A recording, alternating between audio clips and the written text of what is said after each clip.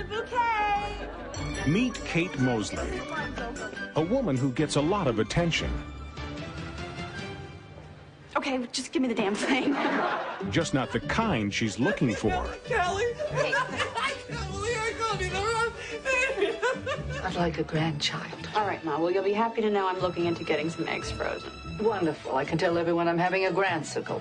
Then one day, someone came along who caught her attention. My first chest pain. It's my first official chest pain. Now, she'll do whatever it takes. You're too nice. I can be a bad girl, Sam. Not bad enough for me, Kate. To get what she wants. Could I have the number for Midtown Flowers, please? What are you doing? So what's it, Kate? I'm engaged. So tell me about this guy. They all said they want to meet him, of course. We'd like to take you two kids out to dinner. Do I look stupid to you? He can't find an hour to visit with his future mother-in-law. So what are we gonna do? About? Nick? Oh.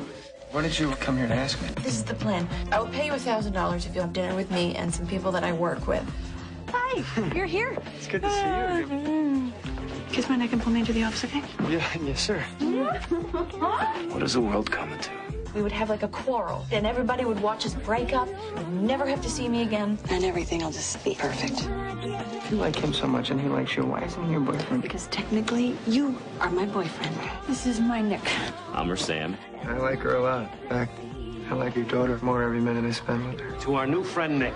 I suddenly realized I haven't told you how beautiful you look. What if I didn't pick a fight with you tonight? Say that. Come on. Please, can we just stick to the plan?